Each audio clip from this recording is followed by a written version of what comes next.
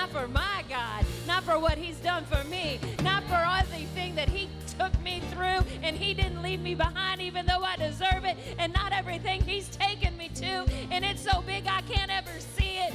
You know what? I'm walking towards it, but I'm not going to get to it without a personal praise for what he's done. Let me ask you here at Acceleration Church, do you believe that there is a God in heaven? Oh, that's what I knew. That's what I knew. I knew y'all were worshiping church. You know why I know that? Because the way your pastors talk about you. You know how you know when a guy really likes a girl? When you bring up her name, and he's trying to be all cool. He's like, yeah, like I'm hard, I'm bad. And you mention her name, and he goes, like his eyes, his little face giving away, and he's like, no, I'm hard, I'm cool, I get it. Yeah, it's my woman. I'm like, sure, that's your power.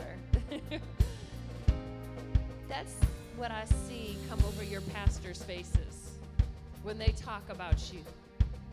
They might be in the middle of a business conversation, a church conversation. They might be talking to other church leaders, and they mention Acceleration Church, and their face goes.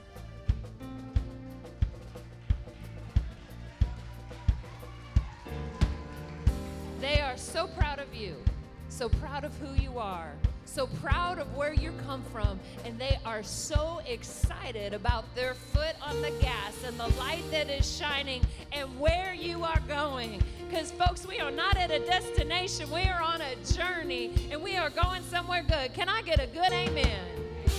Amen and amen. Come on, was this band amazing today?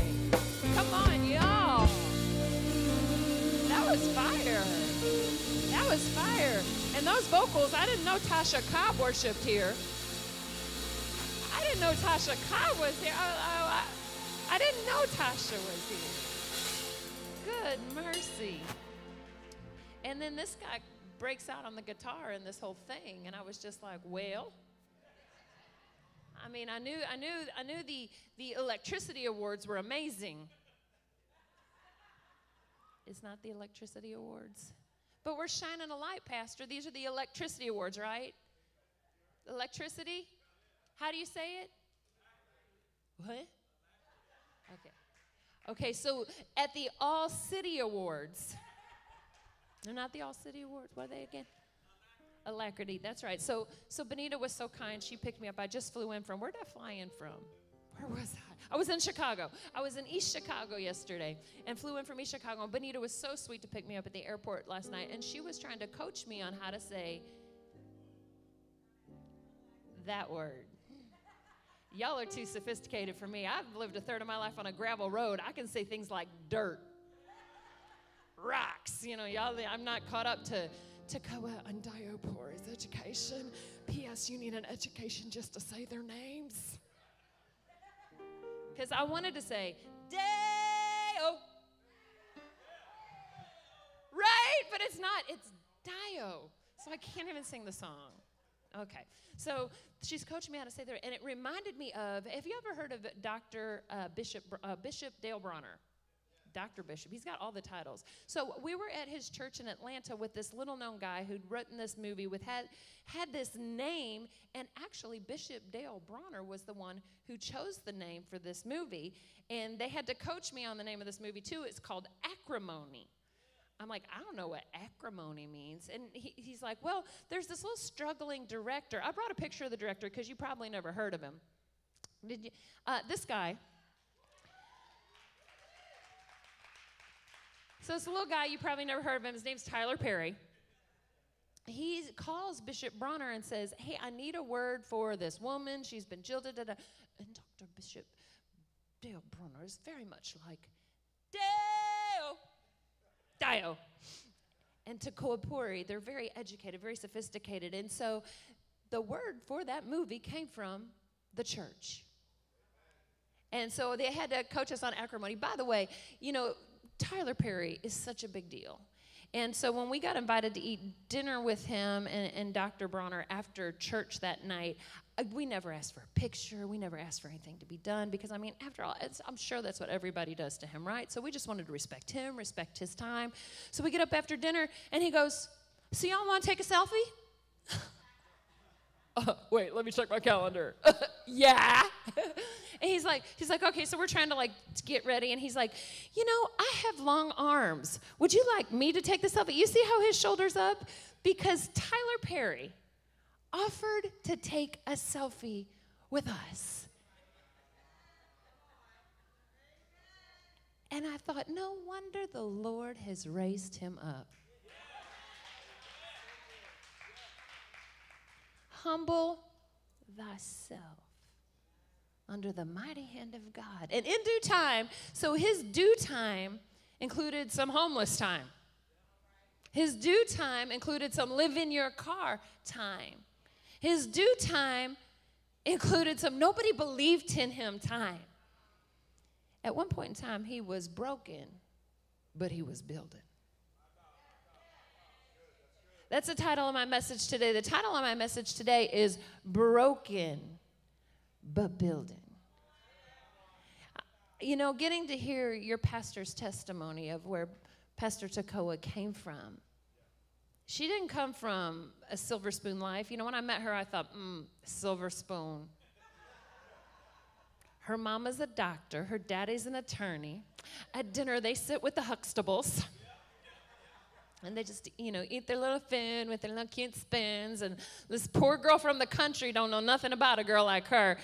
Except we got to talking and realized neither one of us were born with a silver spoon. Y'all ever eaten at KFC? Can anybody praise God for the chicken nuggets at the KFC right now? Little popcorn things. They come in the big, not the small one, the big one. Can anybody just give God a good amen right now? Oh, I didn't know I was at a Popeyes crowd. All right, I see you. I see you. I've never been able to eat one of the sandwiches. The lines were too long. They ran out.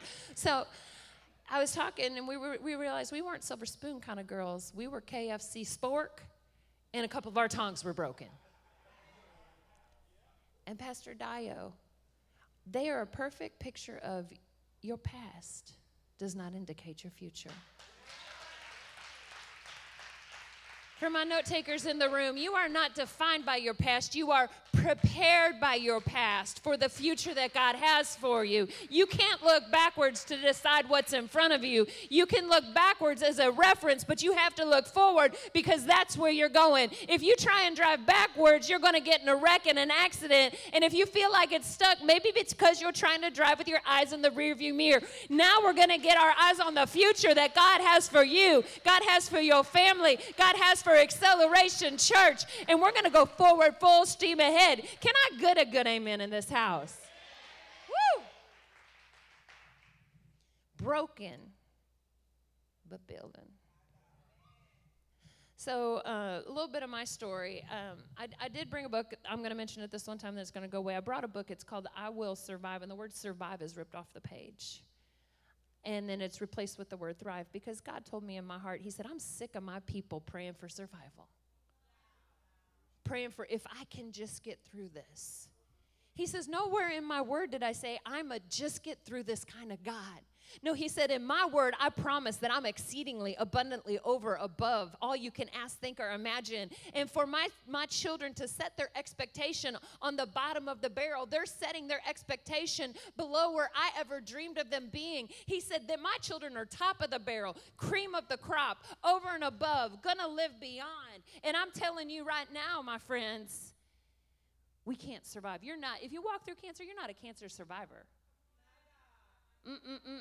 That's I just get by. If you were an alcoholic and God delivered you, you didn't survive alcoholism. If you were married to someone who was abusive, you are not a domestic violence survivor. You are a child of the Most High King. And regardless of what has happened to you or because of you, the call on your life never changed because Jesus Christ knew who you were before you were ever born into this planet. P.S. You were not born to a woman. You were born through a woman because God needed her as a channel to get you on the earth for for such a time as this because you are purposed and you are destined. And if you are living below your call because you're surviving, it's time we shift your mentality today because you are a light shining on a hill. You are a city on a hill. You are salt and light, and your call has not diminished. Can somebody in this house praise him today?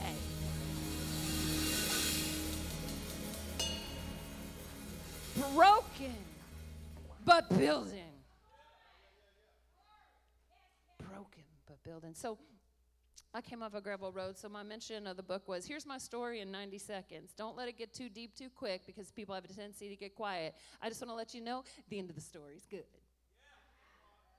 Because the story starts out, I was born in Canada, given up by my dad before I was born, and adopted in the U.S. by my stepdad, adopted dad. His name's Robert. I call him Dad. I was adopted by him when I was 3 years old.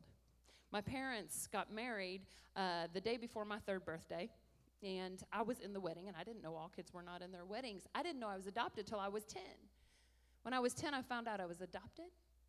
I got saved. Thank you, Jesus. And I was molested for the first time. And that's where people start to go, I don't know how to react to that information. We can react to that information fine because Jesus Christ has healed my heart. He healed my soul. He healed my spirit. He healed my body. And I might have some scars. This might not be attractive, but I have this little new scar on my knee right here. You see that little nasty little thing right there? That is a brand new scar because we just bought our 8th church in our 3rd state of Illinois. And as I was climbing onto the roof of this 10-plex movie theater that is now going to preach the gospel, I was climbing up the ladder to the roof, and I caught a little edge on the ladder, and I cut myself. And for the first few days, well, while I was there, the blood started pouring out down my leg, and people could see it, and people knew I was hurting. But then it started healing up, and the scab's almost gone, and now there's a little scar, and you can poke it, prod it. It doesn't hurt a bit. You know, most people will show you their stars, but they won't show you their scars. And I know you've been wounded, but Jesus came so that he could heal us. And our scars don't hurt anymore. And I want to give you permission to show people where you've been broken and talk about how good Jesus was to you.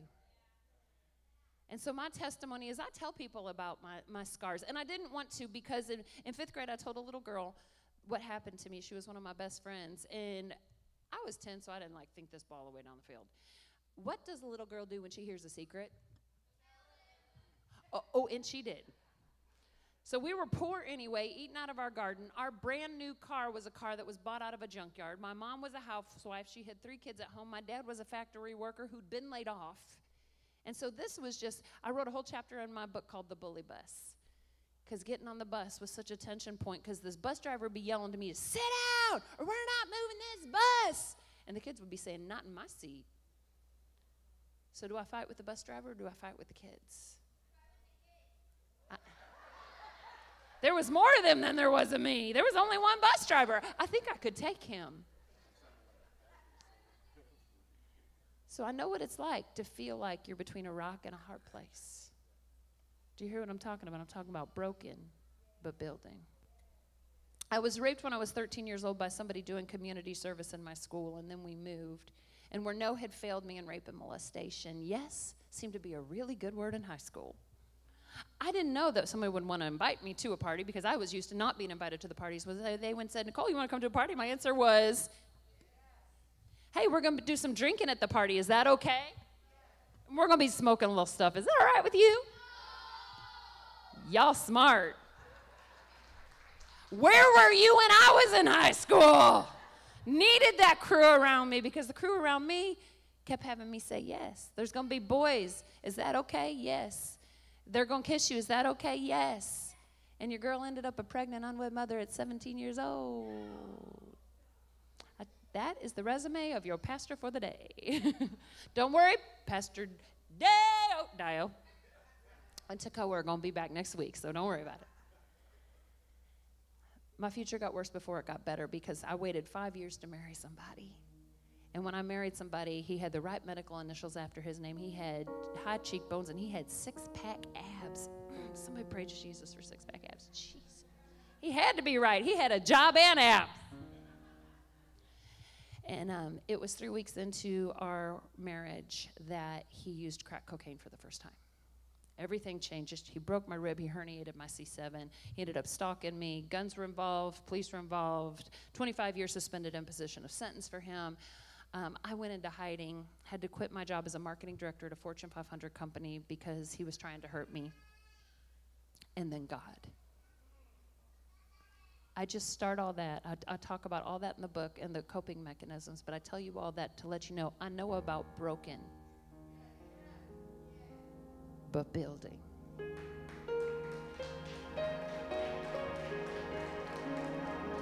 Let me share a scripture with you. It's in 1 Corinthians 3, verse 10. It says, according to the grace of God, which was given to me. Who did God give his grace to? Me. Everybody say me. So according to the grace of God. What is grace? Grace is God's unmerited favor. It's something you can't earn. It's something you can't buy. It's something you don't deserve. It's like walking in today and one of those envelopes had $1 million check in it. I prophesy that in the name of Jesus. $1 million checks, Lord. But it's like $1 million check. So if somebody handed you $1 million check and said there's no strings attached, the Lord just told me to give this to you, be blessed, would you receive it? Grace is the same thing.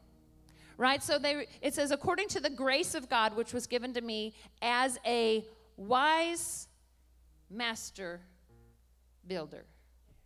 What kind of grace did God give you? God gave you grace to be a wise master builder. He says, I have laid the foundation and another builds on it. But let each one take heed how he builds on it. So we have 3 churches in St. Louis. 3 churches? We have Ferguson, Florissant. No, we have 4. Okay, you lose track of them sometimes. We have Ferguson, Florissant, Weldon Spring, Earth City, Sunset Hills. Pastor Taco has been to St. Louis. Pastor Dio, have you been to St. Louis or just Florida? So, okay, so they've been to St. Louis. So they know a couple of our churches, 2,400 seat auditoriums. They're big. And so we spend 1 week there. Then the next week we're in West Palm Beach, Florida. We have 2 campuses. We have a chapel campus. We're in a portable school. And so when I'm in Florida, I like to walk on the beach, and I'm a total nerd. Yo soy la nerda. Yeah. Mi amigos de Latino aquí, sí? No? No? Sí. Yo soy un poquito español. ¿Tú hablas? No? Sí? My Spanish people in the house usually holla. Yeah, and just for the record, I am totally a gringa. I'm just a nerd, and I'm studying Spanish because I love that language. And a third of our congregation in Florida is Latino. We're a third Latino, we're a third Islander, and we're a third people who need a tan. But as I'm walking on the beach in Florida, I was reading a book about a guy who loved to go exploring on beaches, and he'd look for caves, and he'd look for hidden treasure. And so he was really never found anything, and he walked into a cave one day, and he found this like kind of burlap sack, and it had like 50 or 60 clay balls in it. And that was like the biggest thing he'd ever found. So he's like kind of excited about it. So he's like, okay, these are really cool. And as he's walking down the beach, he's trying to figure out, how can I glorify God with this? I mean, this is my big treasure. Do I take it home and put it on my shelf? What do I do? And so he's playing with them, and he's like, I know what I'll do. I will just glorify God with the strength that he gave me. And he starts walking down the beach, and he starts throwing them into the ocean as hard as he can, as far as he can.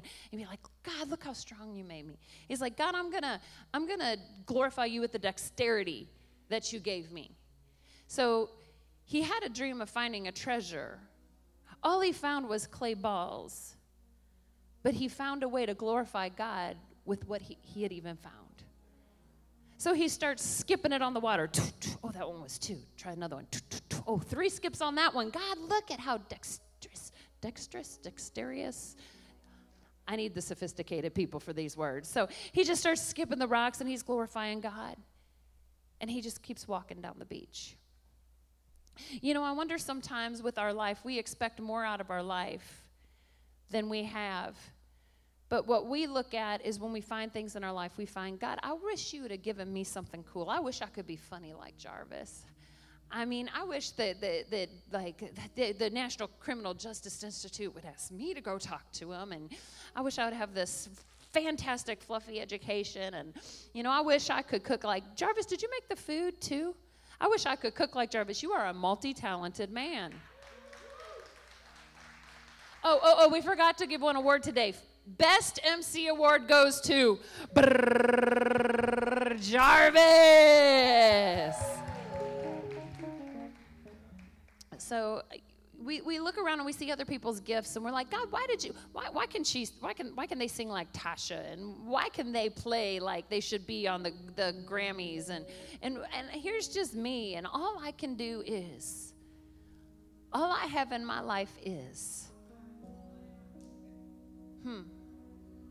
Let's go back to that scripture we were in. That scripture we were in is 1 Corinthians 3. Let's go to verse 11. It says, for no other foundation can anyone lay that which is laid, which is Christ Jesus. Let's talk about that foundation for a minute. So our very first church, when we started, I married a guy who was a worship leader. He can sing, and he's cute. So I had divorced my first husband, and he's trying to track me down. And yet there was this worship leader who was willing to invest in a girl who was very, very broken. And God was working on healing me. And I was never going to pastor. My father-in-law was 56 years old. 6 years into my marriage, my father-in-law turned 60. No, wait. 6 years into my marriage, my father-in-law turned 56. He said he was going to preach to us till he was 90, and we believed him. And then he went to heaven unexpectedly. So my husband and I didn't know what to do except for try and be there for the people. We had a church of about 180 people, and we didn't know what to do. We just said, well, let's be there for them. Let's just try. And we did. And we had lived 35 highway miles away from the church. So there was this little tiny house next to the church. The church owned it and used it for storage. We cleaned it out. It stunk. We couldn't afford new carpet. We just painted the walls the best we could. Where was Byron in those days? I could have used Byron in my life. You know what I'm saying? Bought a bed from a yard sale, put it in there, and started spending the night there. Our daughter was 3 months old. A few months into that, my daughter went on breathing treatments, and we couldn't figure out what was wrong with her and her lungs. She just couldn't seem to get healed. And in Florida, I've learned you don't have basements. But y'all know what a basement is, right? You watch the horror movies, and when the guy with the chainsaw is chasing them, they go down into the basement instead of out of the house. Like, okay, let's make the worst possible decision. So in St. Louis, we have basements. So at one point in time, we finally went down to the basement of that little house, and we realized that there was a big crack coming all the way down one of the concrete walls.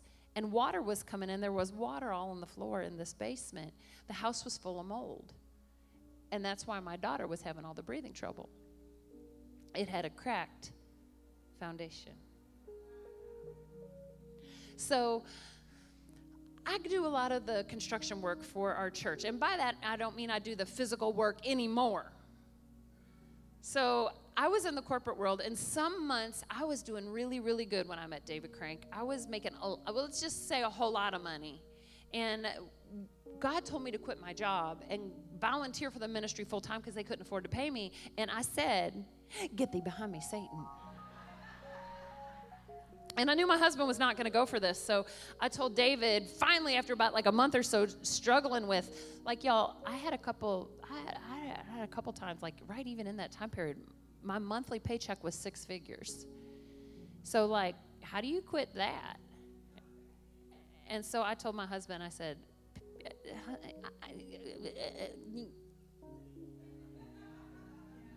because that's all I could get out. And then I finally said, I think God wants me to quit my job. And he made like $350 every 2 weeks. And he said, I think God wants you to quit your job. You know, sometimes God front loads your blessing to see if you're searching him for his hand or his heart. And if you're searching him for his hand, you're broken. You're not building. So I quit my job and I volunteered full-time for the church for 4 years. And while we did that, we flipped houses. So we would go into a house, we would fix it up so your girl can wire a plug. Does anybody even know what that means? I could show you how to wire a plug. I also can tile a kitchen floor. Do you know why I learned to tile a kitchen floor? Because we learned that my husband cannot tile a kitchen floor. Right? Sometimes you do what you need to do. And so I would show up on the church construction sites because we bought several buildings over 100,000 square feet, and I was in charge of working with the construction crews to get the remodeling projects done. And I would show up in shoes like these, and they would look at me and go, I can hear you. Sometimes when you meet people, they will try and break down your confidence. But you can be broken, but building. You see, here's the word that Jesus is working on in me. When I read my Bible, I keep seeing the word let. Let not your heart be troubled. Which means the trouble may come. But if it troubles me, it's not his fault. It's not their fault. Guess whose fault it is? Because the Bible says, let not. I have to allow things to break me. But with God, he can give us the power to walk through things without allowing it to break us. And trouble's going to come. So I would go on those construction sites and I would start building things, and they would look at me like I was weird and I was funny because I was dressed wrong in their opinion. But it wasn't my first time, y'all. I know how to float concrete. I didn't even know that concrete floated when I started. It doesn't. When you put it down, you get a big stick and it's got a big flat thing on it, and you got to run it over the top, and you got to do it as soon as they pour that concrete. And it is hard work, and it wears you out. But I've done 6,000 square feet of concrete floating. I know. I got a PhD. Did y'all know that? I do. It's for post hole digging. Not y'all's kind of education. But the trials will come. So 1 Corinthians 3:11 through 13. No other foundation can anyone lay that which was laid, which is Christ Jesus. Now, if anyone builds on this foundation, and be careful if your foundation is cracked like the one that we had. Because if you build on a cracked foundation, we went back to that house. We sold that building to that whole property, that campus, to another church, and they ended up tearing that house down. You know why they tore the house down? Because it was on a cracked foundation. You have to either repair the crack, heal the crack, or get rid of the crack. And I have plumber jokes in my head right now. Don't bend over and let anybody see your crack. Do not expose your crack. It's our job to get our crack healed. Turn to your neighbor right now and tell him, get your crack healed. Is this okay? Because it's a little too much. I don't know. I'll dial it down. Okay, I just feel it at home right now. It's at home. Just at home. Verse 12. Now, if anyone builds on this foundation with gold, how many of us like gold? Say amen. Silver, amen. Precious stones, bring it Jesus. Wood, hay, straw, each one's work will become clear, for the day will declare it, because it will be revealed by fire. And the fire will test each one's work, what sort it is. Y'all, we want the destiny, but we don't want the drama. And destiny does not come without drama. And chapter 15 of my book is written, the chance doesn't come without the challenge. The reason that I know that there is drama and challenge involved in the chance and the destiny is because the Bible says to walk by faith and not by sight.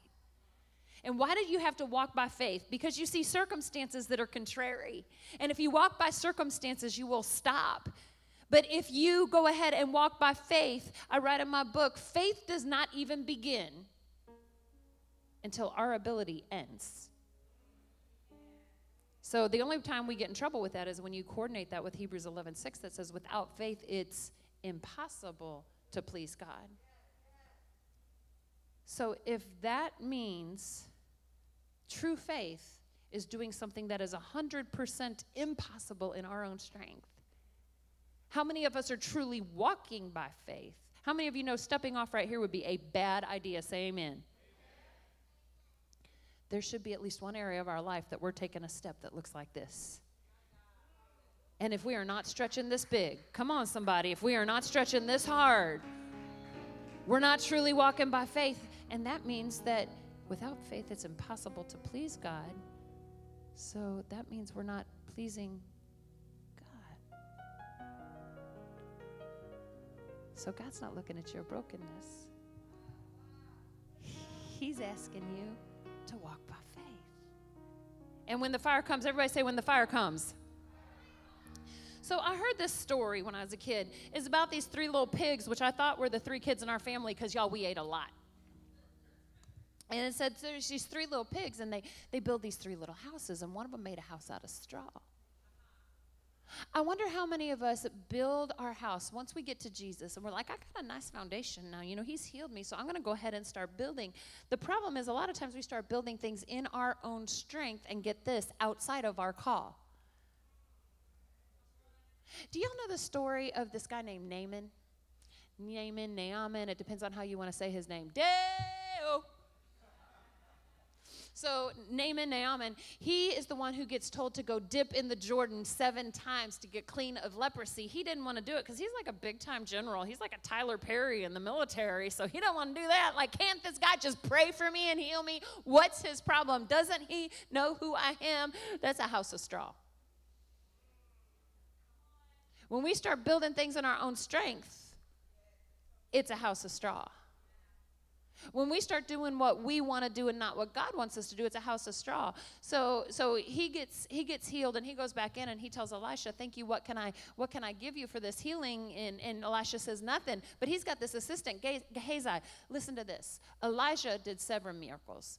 Elisha got the double anointing. He did 14 miracles. It only stands to reason that Gehazi would have probably been the Jesus portion, which would have been unlimited miracles. He was in line to be a miracle worker. He was the assistant to Elisha the way Elisha was the assistant to Elijah. Don't be jealous of your covering. So he was jealous of Elisha, and how'd he turn that down? And I can finally get me an Armani suit. He offered us clothes and jewels, and he went out and got it. He put on those clothes, and he got leprosy. God told me the leprosy was in the clothes. That's why I had Elisha turn it down. Gehazi built a house of straw. And when the fire came, it burnt it down. So the second little piggy, he comes along. He's like, well, I learned about that house of straw. I'm going to build me a house of wood. I mean, this is going to be strong. People build houses of wood all the time. That's when we see other people building things. We're like, why can't I do that? I mean, they're doing that, and it's working out strong for them. It should be strong for me. So we go ahead and we try and build our house out of wood because we think it worked for somebody else. Let me ask you a question. I want you to write this down. Even if you're not a note taker, get out your phone. I want you to write down this question. What is God calling you to do that you aren't doing? Now, if we're real, there's at least one answer. And one of them has to do with talking to somebody, forgiving somebody, calling somebody, apologizing to somebody, which nobody ever wants to write on their list because, like, I don't want to do that because I wasn't really at fault. It was totally their fault because you don't know what happened. And if you heard God's like, I don't care. I just know that strife hampers your life. And it's a broken foundation. And where strife is, there's confusion and every evil work. Here's the crazy thing. Sometimes our foundation is fine until we crack it. This part's quiet, sorry. We got to do a little work right here. What is God calling you to do that you're not doing? Because you're called to walk by faith. You're called to step out on what you can't step out on. But we can't go ahead and do what we want to do because we want to do it. Because if we want to do it, when the fire comes, and it will, our work will not survive. If our work so far has not survived, it was made out of wood. Unless the Lord builds a house, Psalm 127, they labor in vain. If God called you to be Gehazi, be the best Gehazi you can be. Because Gehazi will get at least Elisha's reward because he's serving in the same place. When your church does something good in the city, when your pastors get $25,000 allocated from Walmart for the PACE kids, guess what reward you're getting? You serve this house, you serve with these pastors, you get the exact same reward in heaven. Y'all send them to go do the work. I'm getting the reward. I'm sitting over here rewarded over here. We can't build what we want to build. We can't build how we want to build it. There's this third little piggy. And the third little piggy said, well, I saw y'all and I saw what you did. And it's going to take me more time. And it's going to look like I'm going slower. Write this down. It looks like you're going slower. But you're really going faster. Because what you're building is going to last. You know, I could throw together 12 hay bales right now. And it would look like a good wall. But how many of you know you put a fire to that and it ain't going to last a minute? It's going to take me longer and more sweat to build that same wall out of these stones. But you bring a fire up here, these stones aren't going anywhere. They're going to stand. Having done all to stand. Stand therefore. You know, I don't think it's any accident that it says that Jesus Christ is our chief cornerstone. So it says that Jesus Christ is our chief cornerstone, and it says no other foundation can anyone lay than that which is laid, which is Jesus Christ. You know, a lot of us want to build, but we get stuck in, I want to build, but no, I don't know that I can because of what happened to me in my childhood. I don't know if I can build because I'm walking through a divorce. I don't know if I can build because, you know, you don't know what he's doing to me. He's cheating on me. Y'all, I've been all those places. I can't trust again because you can tell God every reason why you can't, why you're broken. But let me submit to you a scripture about brokenness in 2 Corinthians 4:7. Actually, do y'all have these? That scripture says, for we have this light shining in our hearts. You know, I love that y'all were be the light, let the light shine. Because if this light right now, if you turn the lights out, you can't see this right now. Right now it does no good. You can't do anything with this until it's broken. And once you break it, the light starts being released. You know, greater is he that is in you than he that is in the world. And that scripture goes on to say, so we have this light shining in our hearts, but we ourselves are like these fragile jars of clay. Oh, I left that guy on the beach. He was throwing stuff into the water. So he was throwing this stuff into the water, and he was skipping the rocks, and then he dropped one, and it fell on a rock on the ground, and when it fell on the rock on the ground, it cracked. And when it cracked, he could see something inside it just a little bit, so he started trying to crack it some more and started trying to crack it some more. And when he did, he opened it up, and there were jewels inside of it, and there were diamonds inside of it, and there were rubies inside of it, and there was gold inside of it. And he opened it up, and he's like, I had no idea what looked like this clay that wasn't worth anything, and all this jewels, all this value was on the inside. But we have this light shining in our hearts, but we ourselves are like these fragile jars of clay, and we are containing this great treasure. You know, here's the thing about brokenness is this clay, if it's whole, you can't see through it. But if it becomes broken, and then you put a light behind it, now you can see through it. You see the light through the broken places.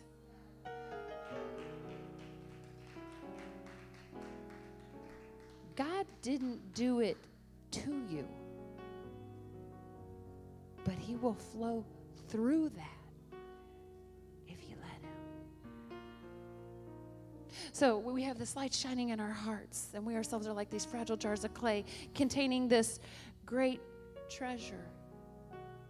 And this makes it clear The great power is not from ourselves.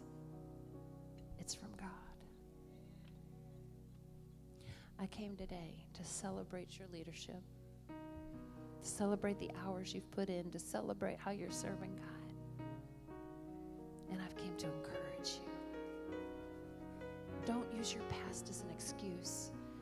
God told me you're going to make your pain your platform, which is exactly what I told him I would not do because of what had happened to me when I was 10 years old. And I told that little girl, and she told everybody else. I didn't tell anybody I was raped when I was 13 years old. And God told me when I was in Florida, hiding from my husband, working in a diner for cash, living in a hotel for cash, which was a Point 5-star hotel. Y'all, the Point is a roach. And they are your roommate. So I'm here to tell you. While I was hiding, quit my marketing director at a Fortune 500 job to hide. But I was surviving. I'm a survivor. No, Beyonce. I love Beyonce. She got that one wrong. I'm not a survivor. I'm a thriver. I might have been broken, but I'm building.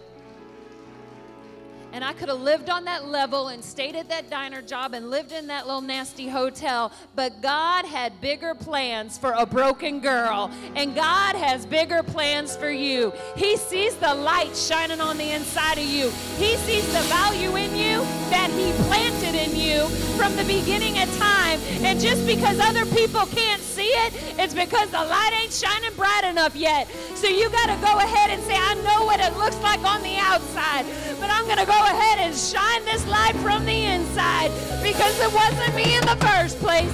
It was God that was on the inside of me. And unless we stand up and let this light shine, we are going to let our opportunity pass. And Esther 4, it says, you were called for such a time as this. So don't wait for tomorrow or God will raise somebody else up.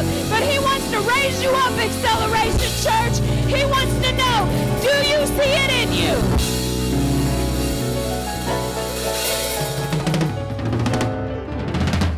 And as I close, I want to let you know there was a meeting in heaven that happened about you before you were born. I happen to have the transcripts to that meeting. It went like this. God came to Jesus and he said, Jesus, wow, I'm thinking about creating Tekoa. I'm going to use Pastor Tekoa for this one.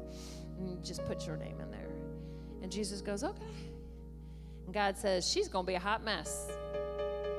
Hot mess express. She's going to act up, be sassy, pray prayers. God, she might cuss you a couple. God's like, she's going to cuss us a couple times. I mean, it's going to be bad.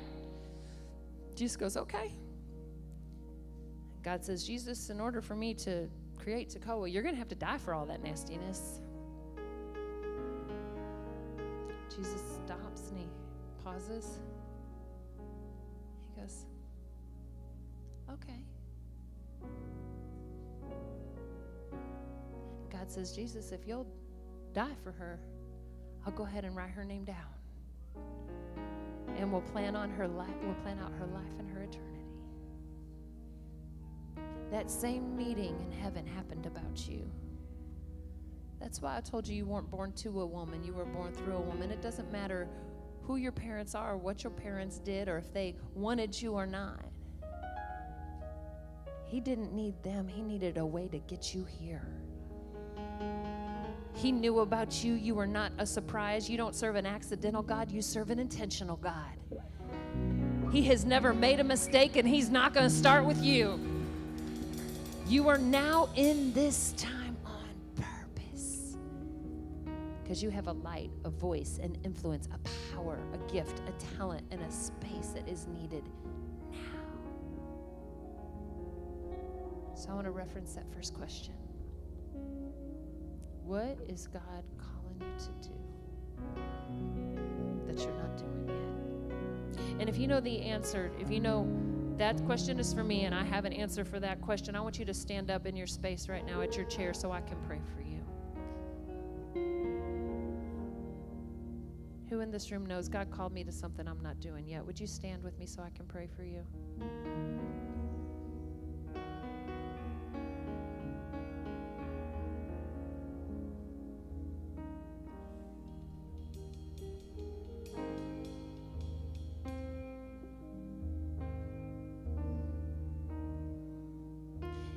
loving? I'm watching Selah happen as people are pondering and then standing. You know what? God loves that consideration, that you're actually thinking about his word.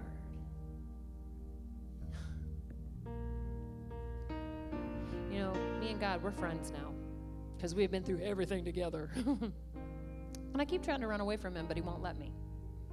And God ever tracked you down?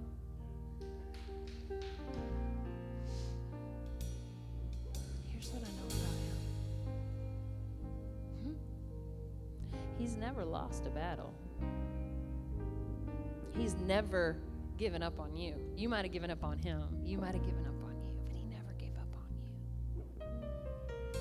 And he is in heaven being your biggest cheerleader, saying, come on, I really need you to believe me. I really need you to trust me. Like, I wrote your name in the Lamb's Book of Life. I gave you a destiny. Would you please fulfill it? He's a gentleman. He's not going to force his will on you. But he's going to ask you to step up and step in. And I know you have been leading, and I know you have been doing a good job. But of the people who are standing today, I want to ask you a question. If God asks you to take one more step into the deep end of the pool and trust him and walk by faith and step into this thing, I want you to raise your hand high. If you're like, Lord, that's me. Pick me. I'm in. I'm going to do it. I'm going to serve you. I'm going to be with you. Father God, here we are. We're raising our hand by faith. We have no way to do it, and we don't know how to accomplish it, but God. Those are the only two words that we need, is but God. So Holy Spirit, I ask you to come into this room. Speak wisdom. Speak direction. Drop ideas. God, we trust you to close all the wrong doors, and we won't try and beat them down. God, I ask you to open all the right doors. And we won't hesitate and stand back and not walk through because we don't think we're good enough. That couldn't possibly be for us. No, God, give them courage. Encourage them to step out and step big, to proclaim your name and to shine.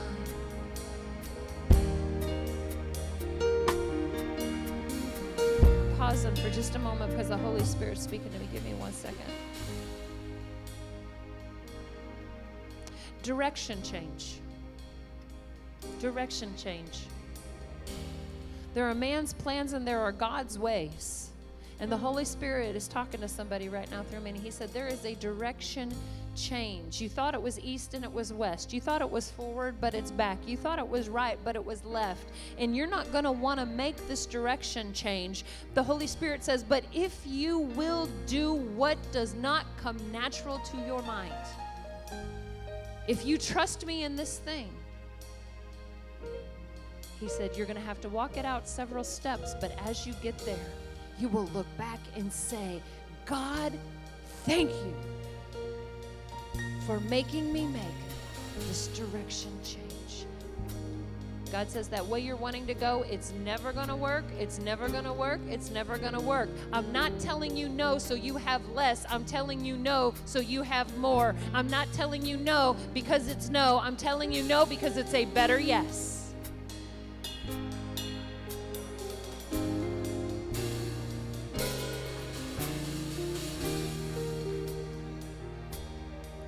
Give us courage, Lord, to follow your direction, your correction.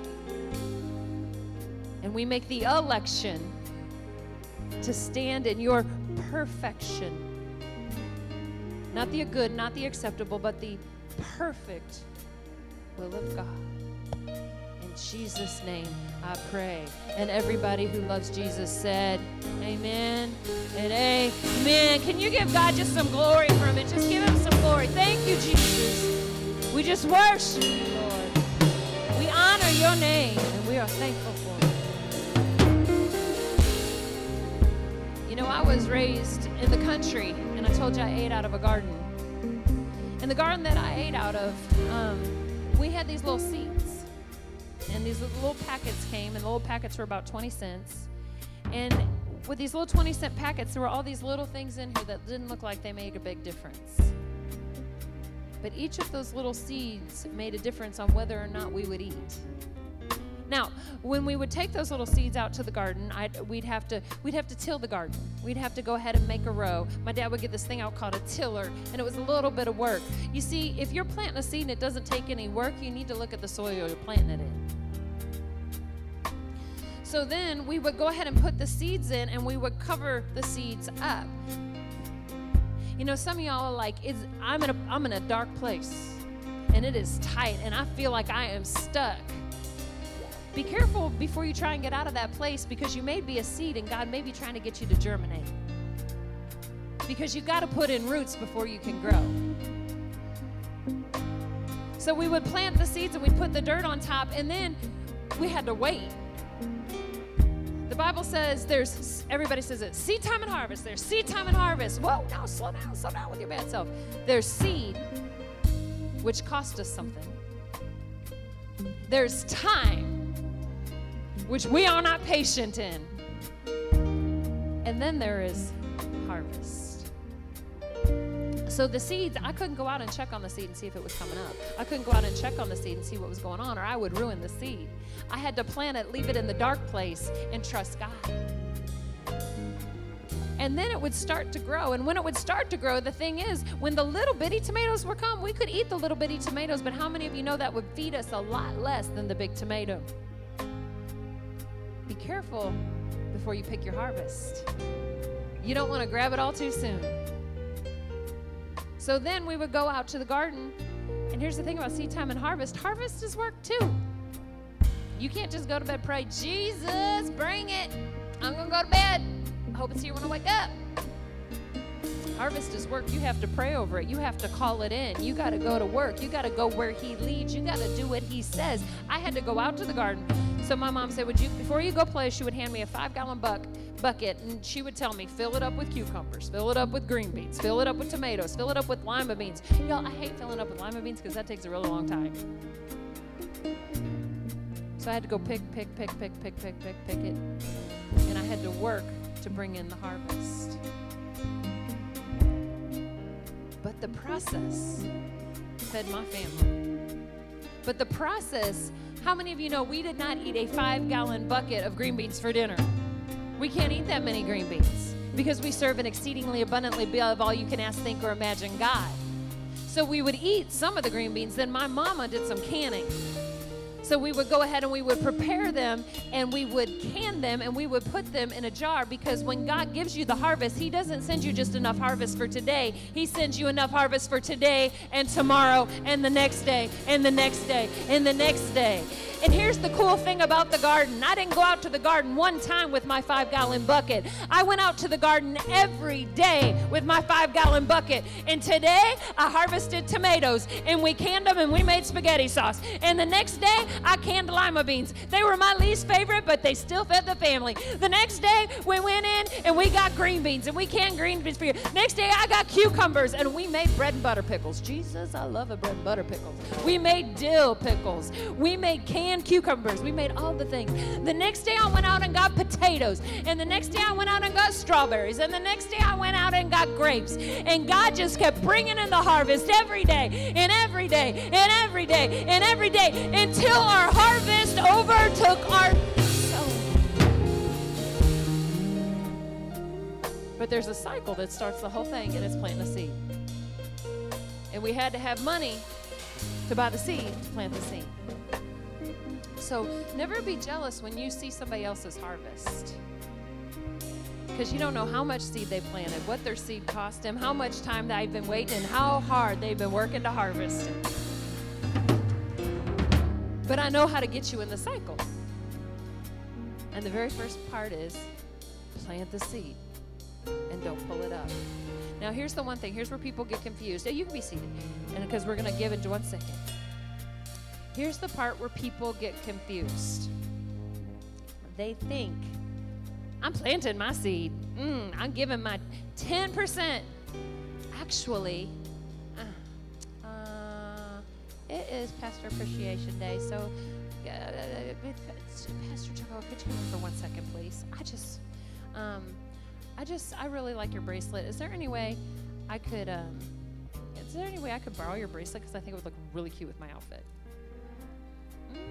Now my fit is fire. Looks so good on me. I look wonderful. I love it. Do you guys agree? Does this look good on me? I know. I love it. I'm going to wear this every time I wear this outfit now because it is so cute on me. I think God just spoke to my heart. Since it is Pastor Appreciation Day,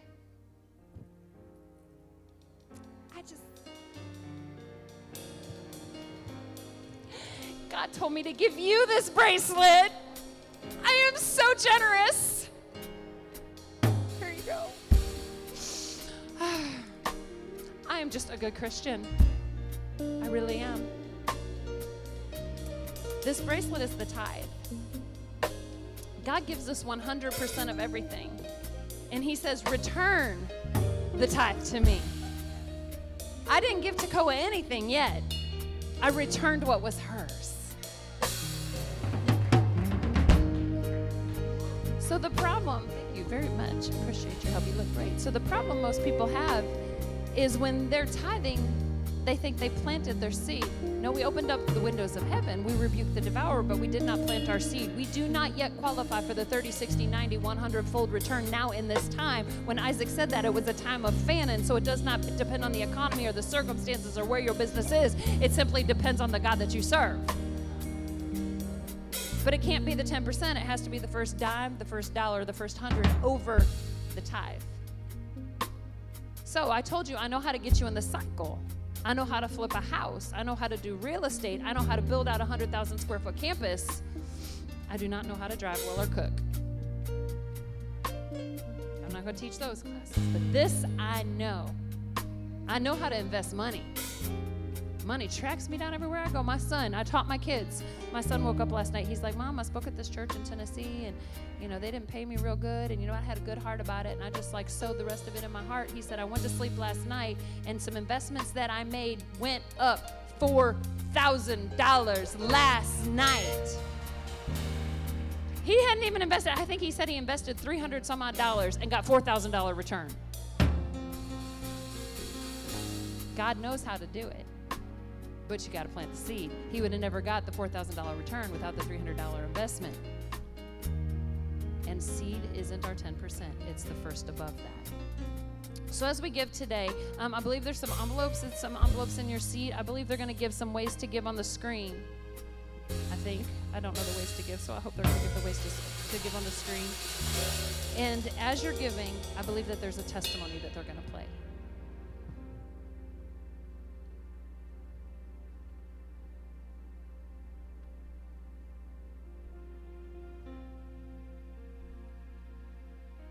What's up, Accelerators? Thank you, Pastor Nicole, for that inspiring message.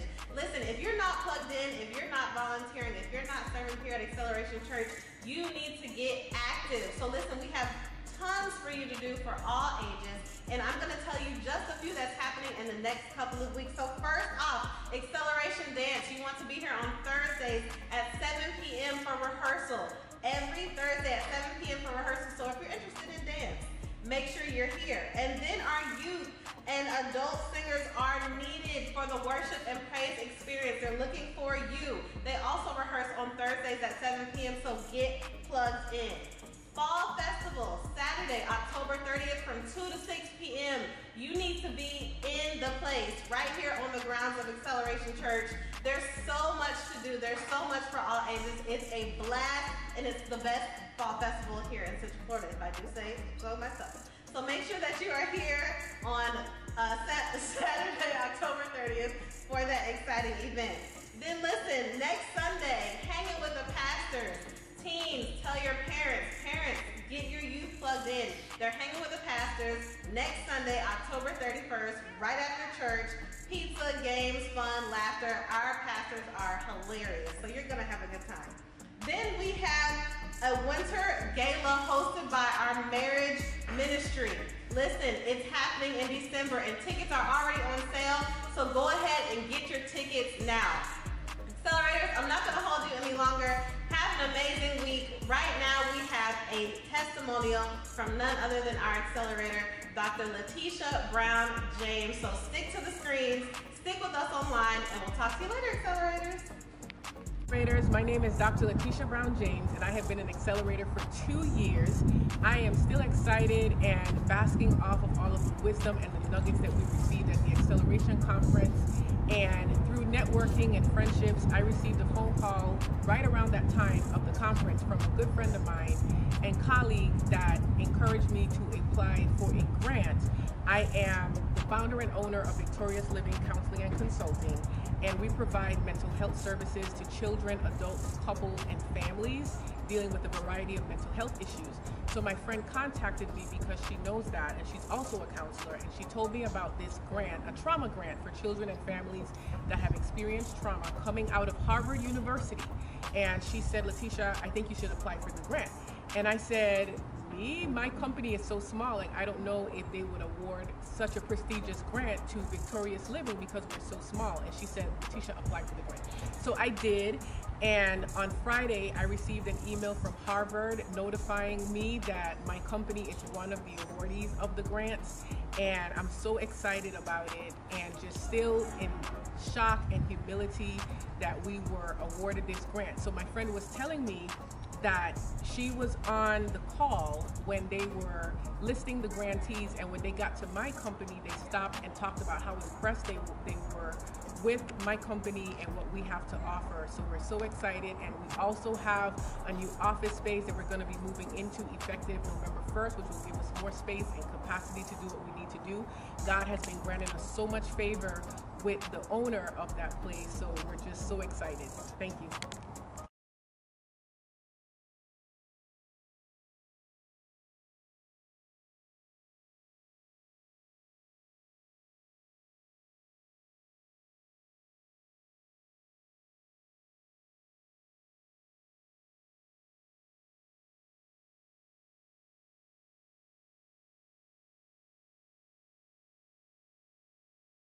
Oh, how many of you can see God at work?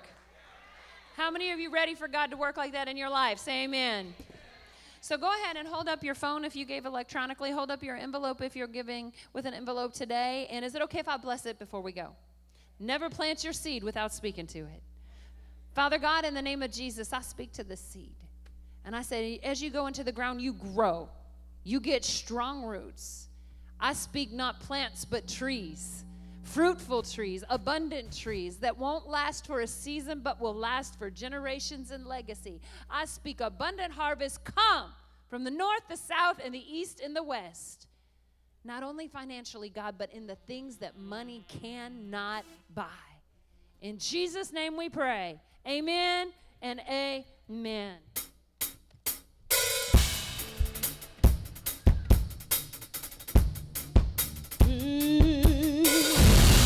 Yeah. Yeah.